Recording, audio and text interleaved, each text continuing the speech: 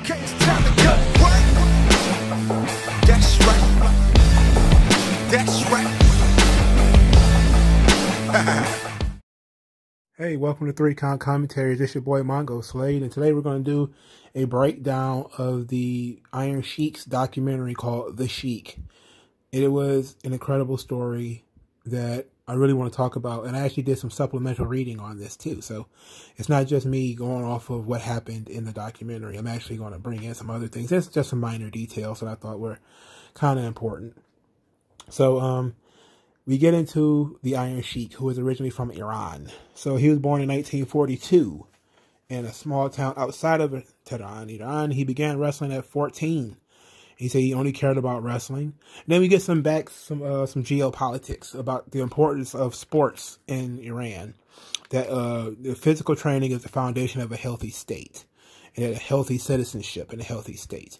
This is the sort of thing that you see in warrior cultures all the time. I know that it's probably somewhat improper to call Iran a warrior culture, but you see a lot of the warrior cultures, they really force sports and physical training upon people. It's an old Roman thing, Greek thing. You see things in South Africa. You see it in Japan. A lot of the regimented military type of training where you'll see like kids have to get together and do workouts, and you know, it's really suggested that you do physical training. And I think the United States might be one of the first countries that kind of went away from that. That, you know, you don't have kids in large groups expected to do sports anymore. You know, it's not mandated, you know. But it was back in those days. So he said his thing was wrestling. And that he voluntarily went into the army at 18. He was one of the top wrestlers in the army. He became an Iranian national champion and won first place for 2 years. Then he said he became the bodyguard for the Shah, who was the king of Iran. And this was before the Ayatollahs. So if you know anything about Iran right now, you know the Ayatollahs is a Muslim state. Doesn't mean that there wasn't any Muslims in Iran at the time. It's just that the state was not controlled by the Islamists. Let's put it like that. They didn't control the government yet. They would come to control the government because of the Shah. You know, the Shah was... he was a tyrannical leader, and he was also, so some people refer to him as an American puppet. The Shah came into power in 1941. He always favored athletes. He enjoyed athletes, so therefore he liked wrestlers. He liked the Iron Sheik, and he also liked this gentleman named his first name is horrible. His last name is Takhti, and Takhti was a national hero. Takhti won the gold medal in freestyle wrestling, light heavyweight division in 1956. So this is an Olympic gold medalist. And he was another one of the bodyguards with the Shah, and was one of the best friends of the Iron Sheik when he was a young lad in Iran. And that and Iron Sheik said that he was a role model, that he was the best wrestler in the history of the country, period. And that, you know, the Shah, after he won the gold medal, no, actually probably not after he won the gold medal, because this was, it was after he had won something. Takhti had went to see the Shah, and the Shah offered him money. He said, "What do you want? Money, women, houses, or whatever."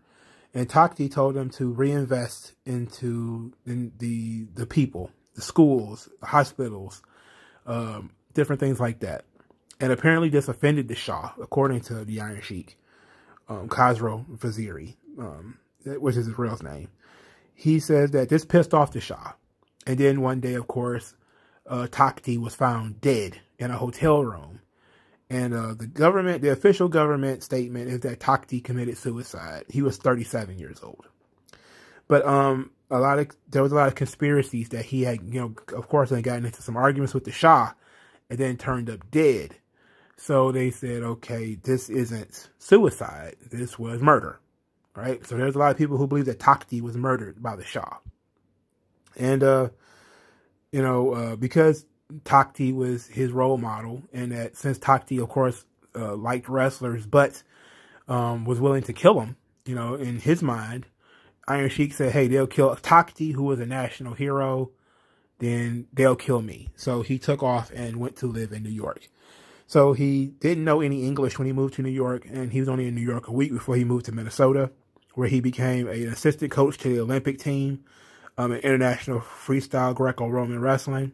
And he won 4 AAU championships in his tenure as a coach. He met his wife in 1971 at the University of Minnesota, where he was coaching. And then in 1973, he began training in pro wrestling under Verne Gagne. Verne Gagne in the AWA is quite the hell of a story. You know, the AWA was the first promotion to leave the NWA.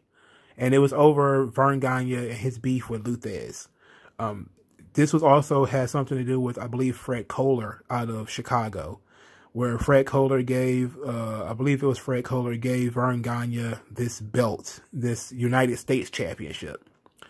And Luthez thought that the United States Championship was a second world title. And there became a big brouhaha about that, because Luthez was like, the whole point of the NWA is there can only be one world champion. Anyway, they ended up breaking that up, and, you know, Luthez got his way, and it was only one world title. And it was pretty much told that the United States Championship was not a world title. But then Verne Gagne couldn't get a match with Luthez. And because he couldn't get a match with Luthez, he got together with some other people, and he just decided to break out, and he went up to Minneapolis and started his own promotion, which was American Wrestling Association. So this is where the Iron Sheik trained. He trained with Ric Flair, Jim Brunzell, and Greg Gagne. And they talked about how tough the training was for Verne Gagne, because Verne Gagne was a shooter. It was a legit, had a legit background in wrestling. He would often try to run people off. The story of how bad Verne Gagne's training is notorious. They talked about it extensively. Like if you watch like the Ric Flair documentaries or something like that, you see how bad it was. Like you see pictures of what Ric Flair looked like when he started those trainings, and then what he looked like afterwards. I mean, he really got Ric Flair in shape. Like he really taught him up.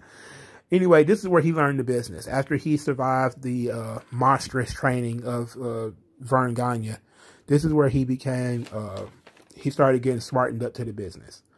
But Sheik had a bad reputation. Now, you know, he was a legitimate wrestler, and he could do whatever he wanted to people. And because he didn't really understand, maybe it was a language barrier or something like that, he had a reputation for hurting people.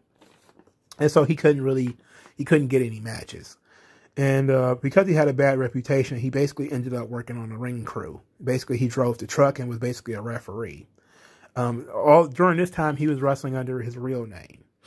And so things started to change in 1976, I believe it was. This is when the Iron Sheik was born. Khosrow Vaziri is once again an assistant coach of the wrestling Olympic team. Mary Gagne, Verne Gagne's wife, makes a suggestion. She says, hey, you know, you're really Middle Eastern. Maybe you should call yourself a Sheik. And Vaziri remembers, like, oh, yeah, I used to see, you know, the Arabs all the time. This is where I should mention that Iranians are not Arabs. They're Persians. It's Indo-Aryan, I believe it's called. They're Indo-Aryans. They're not Arabs. So they're not like Palestinians or Egyptians or Moroccans or Libyans or anything like that. They're their own separate thing. So he remembers seeing a lot of Arabs in Iran, though. So he remembers how the Arabs looked. And he spoke Farsi, so he had the language barrier. He had the language thing. And he just had to get the look. So he shaved his head and grew out a mustache, where his wife said she hated both of those things. And by 1977, he had completely changed himself from the original Khosrow Vaziri to the Iron Sheik. So Jake Roberts popped up in this thing and says that, you know, whatever's going on in the world is magnified 100 times in wrestling, which is very, very true. You can just think of so many storylines that, especially WWE has gotten into, where it's an extension of reality. And this is basically, you know, they're fantastic extensions of reality. I just think about the Jack Swagger, Dutch Mantel, illegal immigration storyline, We the People. That is just a magnified version of what they were doing on TV all the time. But, you know, that's a really great thing. So basically, they start talking about the Iranian hostage crisis that the country was involved in. I don't know, how was it? I don't remember how many days it was, but President Carter basically let the Iranians hold Americans hostage in the embassy for several days, and that really frustrated a lot of people. And from this, you started seeing a lot of promoters really want foreign Iranian characters in order to draw heat. And since the Iron Sheik was a real Iranian, he was really able to draw a lot of heat by doing anti-American stuff and playing the foreign menace. And this is where his career really takes off, because he was sort of a middling performer up to that point. Is that he really didn't have any success before he was the Iron Sheik, and then he became the Iron Sheik, and it became successful. And then when the Iranian hostage crisis happened, it was wildly successful. So Mick Foley shows up and he's talking about there's two kinds of heat. There's good heat and there's bad heat. The good heat is that when people are booing you. The bad heat is when people are trying to kill you. And he said the Sheik had both. And then Sheik talks about, I had more heat than any human being. Which I believe. They showed some clips of him hanging out in these autograph signings. These were very nice clips of him hanging out with like Larry Zbyszko and Coco Beware and Bret Hart and Ron Simmons and Slick and basically all the old guys from the 80s and early 90s. And Sonny was there too. Jimmy Hart told a story about people in Memphis were going to try to shoot him and the Sheik. And that was crazy. That was crazy. So his first run to New York was with teaming with Nikolai Volkov, and they did the anti-American tag team. And he said that, you know, there was so much heat for the Sheik that they were scared that he was going to get shot. So he would need a ride to the hotel. They didn't trust him to walk to his car because he might get attacked. So what they would do is sometimes they would do ambulance angles, and they would take him to his hotel room in an ambulance, or they would have cars come and pick him up. And that was crazy. That's crazy. So I'm gonna skip his. They talked about his family, but I'm gonna talk about his family in one big group. We'll talk about that near the end after we talk about his wrestling career. So in the WWF, apparently, according to a Yahoo article, he was making $500,000 a year in the WWF in the early 90s when Vince McMahon wanted to go national. He, of course, brought in all these celebrities to endorse the WWF, and this is where he brings in Hulk Hogan. In 1983, about Christmas 1983, the Iron Sheik wins the WWF title from Bob Backlund. Bob Backlund had been WWF champion since 1978. Bob Backlund refused to do the job for Hogan. Hogan was not an amateur wrestler. He had no amateur background to speak of. But the Sheik did, and he had an extensive amateur background, had won all these gold medals and all of these championships. So he believed that it was believable that the Iron Sheik could beat him. And so Bob Backlund agreed to drop the title to the Iron Sheik, with the Iron Sheik dropping the title to Hulk Hogan. Now, if you've never seen Bob Backlund versus the Iron Sheik, it is horrible. Legit. It is a terrible match. Like, it is really bad. I think Iron Sheik was in his 40s when this match happened. I probably would, well, this was 1983. He was born in 1942, so he was 41 when this match happened. 41 or 42. I don't remember when his birthday is. But he was born in 1942, and this match was happening in 1983. So yeah, he'd been 41. Iron Sheik was not good. He was not good. Anyway, he won the WWF Championship in Madison Square Garden, and then dropped the belt to Hogan just a month or so later. And this was, of course, the birth of Hulkamania. And it's pretty, you know, he's one of the many people who say, without me, there is no Hulkamania. You know, Roddy Piper also said that. So, you know, there's a lot of guys who said, you know, there's no, without me, there's no Hulkamania. You know, no Sheik, no Iron Sheik, no Hulkamania. And Hulk Hogan has, of course, said it, but, you know, Hulk Hogan says a lot of things a lot of times. He doesn't believe half of what he says, and the other half is Obvious lies. So then we tell the story that the Iron Sheik was offered $100,000 to break Hulk Hogan's leg and bring the title back to Minnesota. This is from Verne Gagne. And, Roberts basically says that, the style of the WWF was to basically just feed guys to Hogan. And that you get one run with Hogan, and that's pretty much it. That after you get your run with Hogan, you never really get back to that spot. And so he says, like, maybe Sheik should have broken his leg. And I think, like, Jake Snake Roberts had a problem. Like, he's really, like, he's demented, Like, he's talking about, like, sometimes the bad guys got to go over and not like heat. Like, that's not the right kind of heat. Like, you want to double cross this guy who's paying you all this money and, you're going to double cross him? Roberts, no wonder you ended up fucking broke. You fucking maniac. Anyway, Sheiky Baby, of course, was a man of his word and did the job as he was asked to do. And he didn't break Hulk Hogan's leg, even though he did become, a fuck Hulk Hogan guy later. He did not break Hulk Hogan's leg. But it's interesting that Verne Gagne offered it. Obviously, the reason for this, for the younger listeners who may be listening to this and you don't know why, Hulk Hogan got his big break in Minneapolis. That was the point of me telling you the story about the birth of the AWA. Hulk Hogan had worked in the WWF for Vincent J. McMahon, the father of Vincent K. McMahon. Vincent J. McMahon didn't want Hulk Hogan to do Rocky. He, for some reason, didn't want him to do Rocky. I think he just kind of had this old school mentality that it wasn't, you're going to be an actor or you're going to be a wrestler. You can't be both. Right? And I'm guessing, if I was to venture a guess, the reason what that would be is people would think that the actor is wrestling and that would make the business look fake. Right? But, he just didn't have the foresight, obviously. But, so Hogan forsaked the WWF thinking he'll never work there again. He went and did Rocky, became more popular than ever. And the only place that could really book him was Minneapolis. And he was a superstar up there. But Verne Gagne, again, was much like, Luthez and all those other old-timers. You don't have an amateur background. Therefore, you cannot be world champion.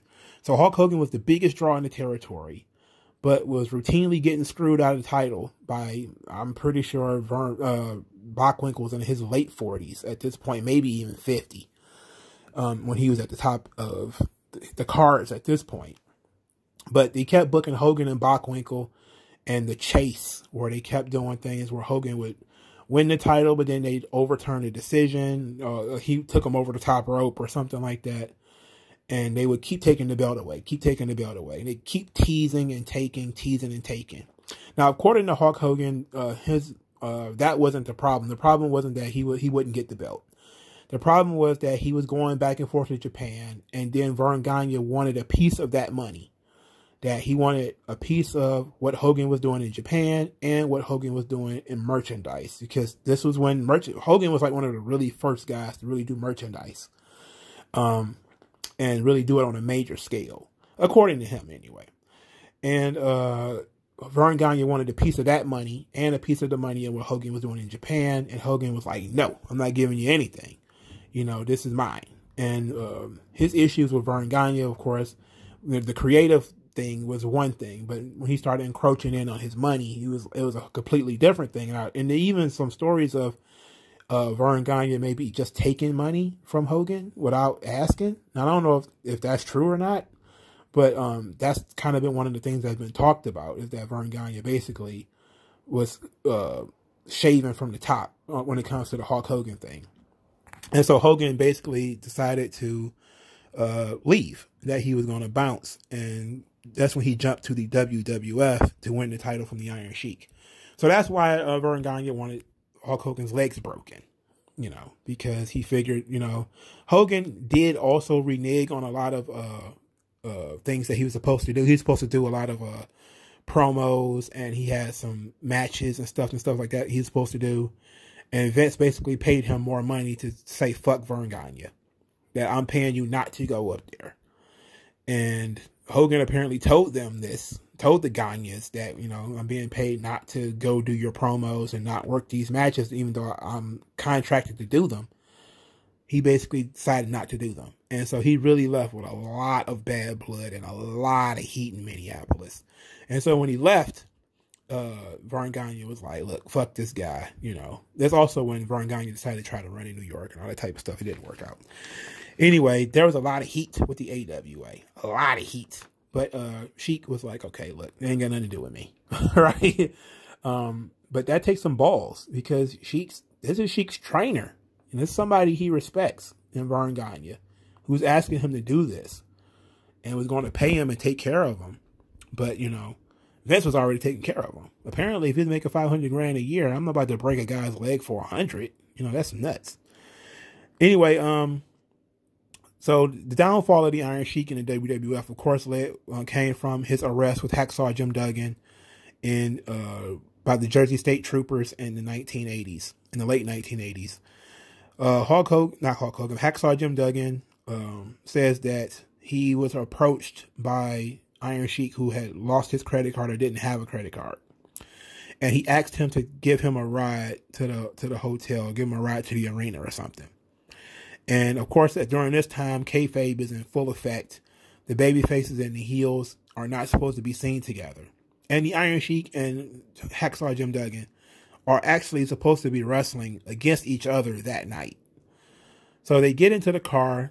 Sheik stops Duggan to get some beer. You know, he goes in there, he gets the beer, he comes back. Duggan is new to the territory. He had been working in Mid-South, I believe, and I forget what else he was doing. But he was new to the territory. So he's basically just doing what the elder is telling him to do. And he's stopping to get the beer. Sheik is pounding beers. And then he said the first time he drinks a beer, the Jersey State Trooper pulls him over. They get arrested. DUI, both of them. They get taken down to the station. They get handcuffed together. They get searched. Duggan is clean, but Sheik has cocaine. And they get bonded out. And they get arrested at about 6 o'clock, and the show was at 8. So within 2 hours, they got searched and bonded out. And then they worked the match. And then they didn't say anything. They never told anybody they had gotten arrested. And then the next night, later that night, Duggan said he called his wife and told her that she had gotten arrested. And he said the next morning, she called him back and said, basically, it's in the newspaper that, you know, Hacksaw Jim Duggan and the Iron Sheik got caught together with a DUI. And Vince McMahon fired both of them, which was probably the right thing to do at the time. Probably the right thing to do. I don't know. So I don't know. You know, it depends on what your feelings are on that type of stuff. You know, firing guys for breaking kayfabe. You know, a lot of promoters would have done that without a problem. You know, they would have fired them guys without a second thought. But that was they kind of skipped that the Iron Sheik kind of went other places, but they basically said, you know, he was getting older at this point. You know, the Iron Sheik is probably like the late 80s. So if he was in the early 80s, he was in his 40s. So the late 80s, he's probably in his mid 40s. And he just wasn't the performer that he had used to be. He could barely move. Injuries had stacked up. So now he's basically working the independents. And people were talking about how, you know, he was embarrassed after being fired. And he was embarrassed to work these independents because he was used to working in big arenas for the WWF. And now he's back working in high school gyms, doing jobs and small shows. It was absolutely disgusting. And this is where he met the Magan brothers. These are two guys who were friends of the Iron Sheik's, of a friend. They were the sons of the Iron Sheik's friend. Basically, the Iron Sheik there were some other Iranians who were living in the United States who saw the Iron Sheik on TV. And the boys have been watching wrestling, of course, like kids tend to do. And they saw the Iron Sheik, and they and their mother recognized the Iron Sheik, and he reconnected with his friend. And now these guys are older, and they see that the Iron Sheik is working independent shows, and, you know, for hot dogs and a handshake. And they try to basically befriend him. You know, they try to remind him of who he used to be. So this is where we kind of get into the whole, with him talking about his drug problems. And the drug problems come from his family. So we're going to talk about his family a little bit. I have to find the paper. Where is the thing on his family? He's got, well, I said he married his wife in the 1970s, but they had 3 daughters. I didn't write their names down. But obviously the daughters, because he wrestled so much and he traveled so much, they didn't see him that often. But he says that they didn't really know anything about wrestling. They weren't really into it. They were really girly girls, with the exception of Marissa. Now Marissa is an important one because Marissa got murdered and she was strangled by a boyfriend when she was 27. And it was May the 3rd, 2003. She was strangled by a boyfriend, and this increased his already existing drug problem. That Marissa was the one girl out of all of them that actually wanted to be a wrestler, and that he was training to be a wrestler, but she was murdered, and this of course compounded his drug issue. And you see there's quite a few clips in this documentary of the Iron Sheik talking about he wants to go get his medicine. There's a lot of clips in here of him spazzing out on people, like obviously on something. Him smoking hookah. You don't see him actually doing drugs, with the exception of smoking hookah and maybe smoking weed. So it's not like you're seeing him with a needle in his arm or, cooking crack on a spoon or something like that. But they're doing a lot of talking about, how he needs to clean up his act. But it was clear that he was out of control and that his wife was getting frustrated with him.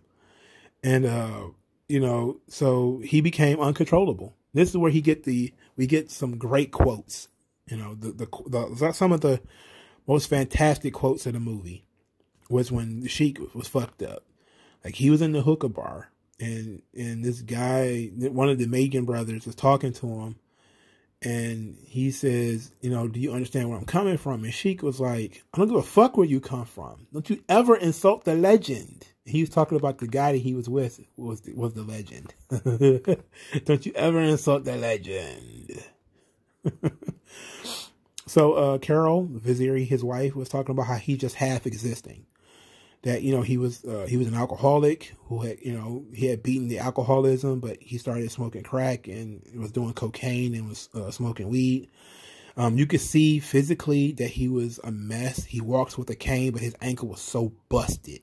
Like, his ankle was so twisted. It was like he was walking on it. Like, it was disturbing. Like, they made sure to get the camera on it, because the camera was like, boom, right on it. And you could see his ankle was swollen. And he's basically walking on his ankle. And they said to support his habit, he would wear his gold medals.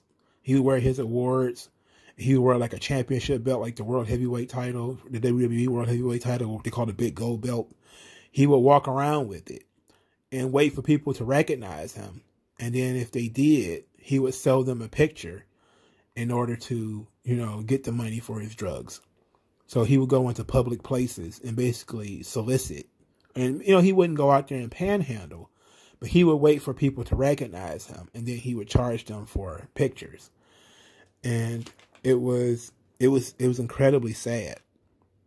It was incredibly sad. And a lot of the stuff in his house was really sad too. Like, he got confronted with his wife, and his wife asked him, like, hey, are you going to pray to God to get off all the drugs? And he was like, you care about my body more than me? You care about my heart and my body more than me? And I was like, wow. Could you imagine saying that to somebody? Like, I don't believe you care more about my body than I do. Like, damn. But this was an even better answer to him, where she's continuing like, a simple yes or no would suffice. And he says, I'm 65. I'm a legend. I'm a coach. I'm the best. Now, you telling me I'm a bad trainer, I'm a bad coach, I'm a bad champion? Don't insult me. Have a good day. She was stupefied, bro. She was stupefied at that answer. And because cocaine is an upper, you know, it gives you, an inflated sense of ego and inflated sense of attitude. So in his mind, he's still everything he used to be. He's still the greatest coach, still the greatest wrestler, still the world champion. That's why he has to carry around the belt so he can take pictures with it and stuff. He's still the world champion. He's still the legend. He's still the Hall of Famer. He's still everything. You know, he's not an old beat up crackhead. You know, he's still the legend. And basically he's saying, like, I'm the legend. And he was arguing with one of the Megan brothers. He says that too. He says, like, who's the legend? You or me? Like, are you in my body? How do you know what to do in my body? You know, like, you know, these medicines, they exist. I want to have a good time with them. And that was a brutal line, man. When he says, all right, who's the legend? You or me? I love that line. That's a great line. Who's the legend? You or me? God damn it. So, they did a big skip, a big time skip to when, they were begging him to get clean. And they skipped a lot of that to talk about basically when he started getting clean and when he had lost his family. So basically what happened, and from the Yahoo article that I found, is that the Iron Sheik got arrested in 2005 for busted for possession of cocaine and marijuana. 2 counts of cocaine, 1 count of marijuana. This was the straw that broke the camel's back, and his wife left him. Apparently, well, he got put out of the house. He was living in an apartment not far from his daughter, and he decided to get clean. And so he did. And he got clean, and, you know, he was still trying to get back, you know, in the good graces of the family. And he had given up the crack and all that type of stuff. And, you know, the value, it just shows the value of his family to him. And then we started going into the social media and internet sensation that the Iron Sheik became when, and they say it began when the Iron Sheik was asked to do a response video that Michael Richards had done, the nigger joke, when he taught some black people niggers, and, you know, Kramer from Seinfeld.